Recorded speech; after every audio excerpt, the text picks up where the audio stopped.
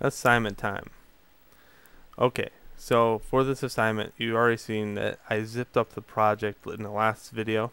That's exactly what I want you to turn in, is that zip file. What you're going to be graded upon is the organization here in Hypershade. You're going to be graded upon the organization of the overall scene. How well is it that did you follow? Did you rename everything? When I go into window hypergraph hierarchy, is things named here, and is there only one thing in there? How big the file was. You're going to have two pieces here to juggle, so both should be textured. So you're going to have your bottom jaw also.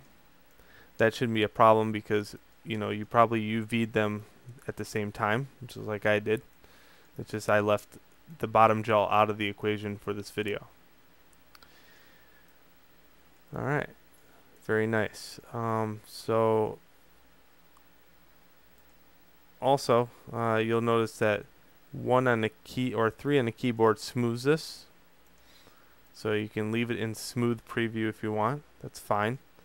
1 will give it the harsh look. And I think that's it. Is just make sure everything's super organized before you zip that project up. Okay, enjoy the lesson. This was a very fun lesson for me because it's something that I like doing. I like putting all the maps together onto an object, making it look good, and then porting it over even to a game, which would be fun to do. But it's falling outside the scope of ZBrush a lot right here. If you want to know how to do that stuff, on youtube.com/canmushrooms, you should check out my Unity game engine tutorials where I show you how to port it out of Maya into a game engine, and you can have it rotate around and all that good stuff. So canmushrooms or youtube.com/canmushrooms.